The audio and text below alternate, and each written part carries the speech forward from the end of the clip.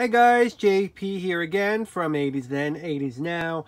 With Christmas fastly approaching, we are looking at the 1987 McDonald's free ornaments of Cinderella. Those of you will remember the two cute little mice that came with the gift certificates. This was Jack, I think J-A-Q, and this little fat one was Gus. Everyone loved Gus. And you would get them if you bought the $5 gift certificates, and that's what they look like, and those were at 50 cents, and that's a sample. And Cinderella came in these really cute cylindrical type boxes, and you had to open it from the side. These are actually paper made, and you would open it up, and then you can even use the box as an ornament, which we did. What did you guys think of the ornaments from Cinderella 1987? Comment below.